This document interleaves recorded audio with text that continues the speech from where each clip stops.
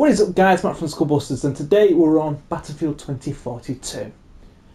Now if you want to customise your attachments for the Battlefield, World War II, Battlefield, Bad Company and Battlefield 3, here's how you do it. So you want to go to your main menu for any of them game modes. So you press your modify and here's how you change your attachments.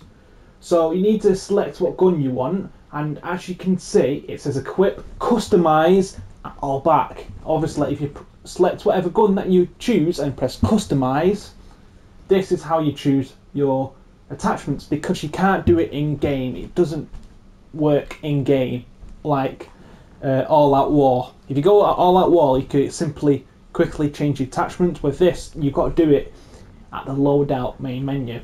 So as you can see, you can literally see me changing me, that's my scopes.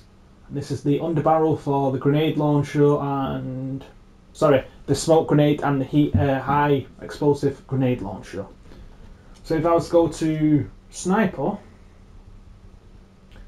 sorry, run button, at L1, customise, you can change your scope again.